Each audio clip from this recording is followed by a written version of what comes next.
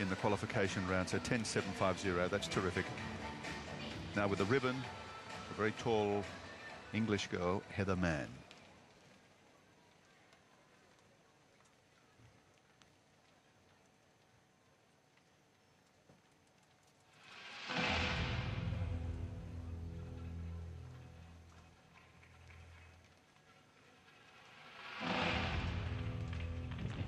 Sheep jump right down to her knees.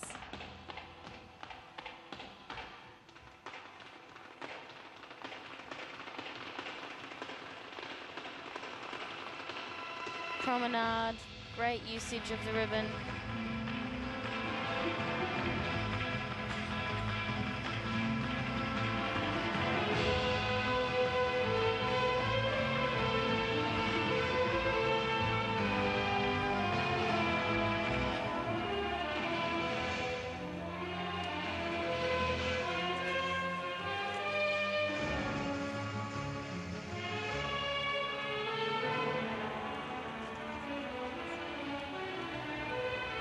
Working very well to the music, choreography matching the Mask of Zorro music.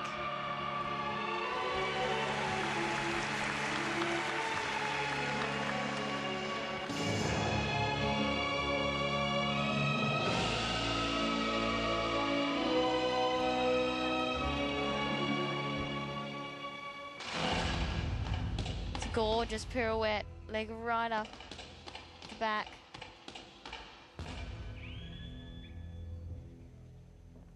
Oops, missed the catch. But as long as she finished touching the apparatus, it's important. Because if they don't finish touching the apparatus, then it's a 0.5 deduction. Could she have worn a mask?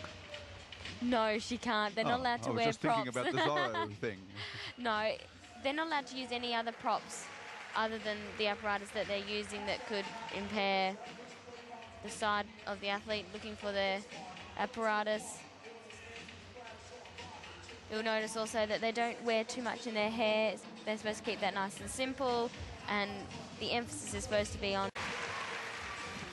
Heather Mann won't be too downcast with a 10.425. That was about what she would have expected, I imagine, for her routine.